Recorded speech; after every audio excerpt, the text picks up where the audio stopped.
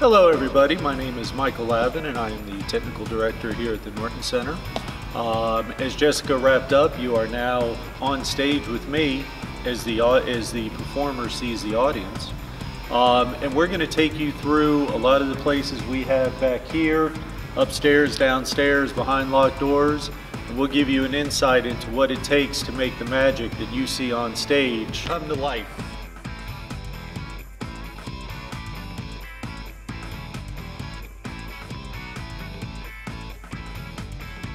Alright, so here we are actually underneath the organ pipes everybody sees all the way upstage.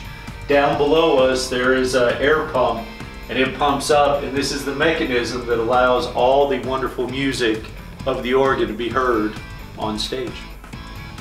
Over here we're stage right and you're looking at the counterweight rigging system that allows the line sets up above the stage to fly in and out.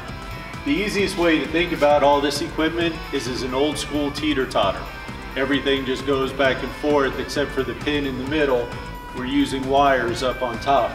We've got 31 single purchase, 3 double purchase systems, and they're all connected via a system of wires and pulleys up above your heads, and that's what allows everything to fly in and out as directed by the show's needs.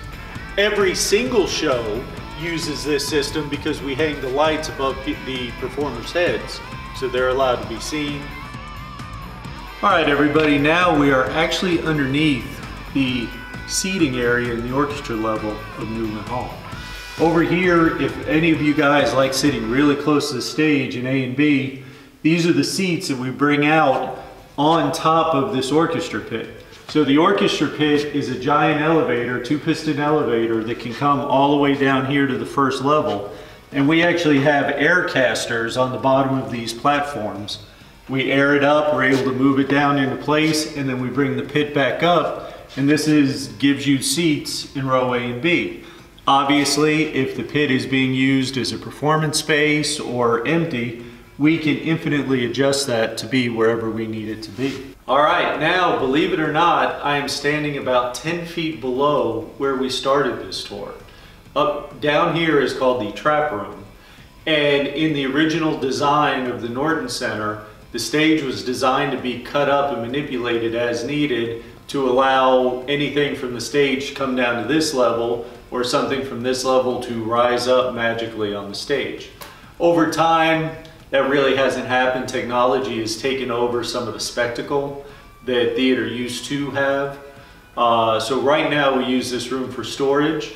Again, in the original design, there's a men's chorus dressing room or orchestra dressing room and a women's orchestra dressing room down here that allowed them to go back and forth.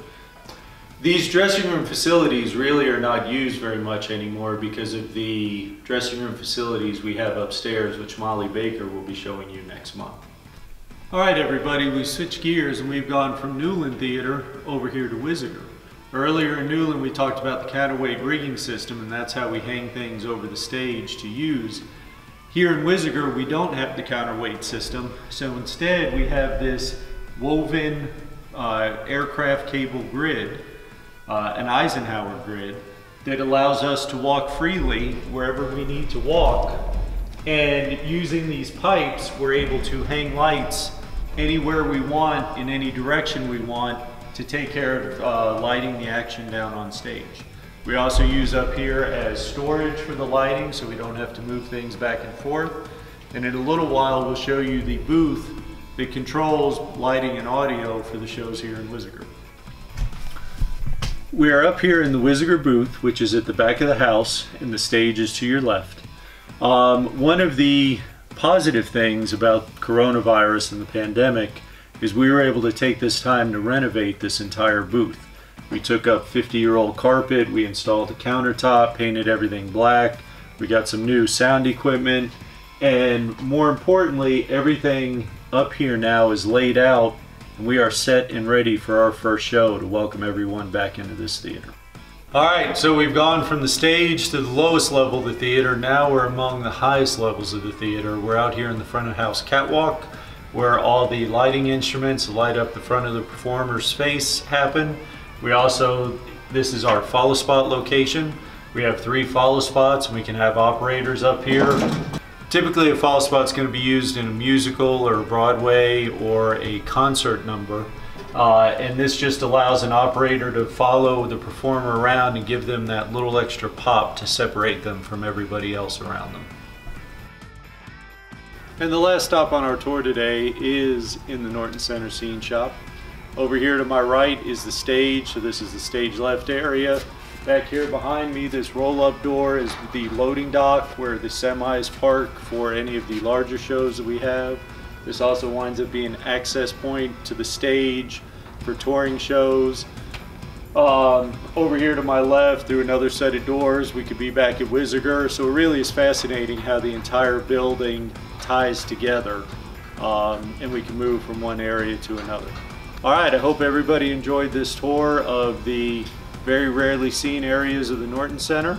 If you have any questions, feel free to reach out, ask. We would love to talk about this building in any way that we can.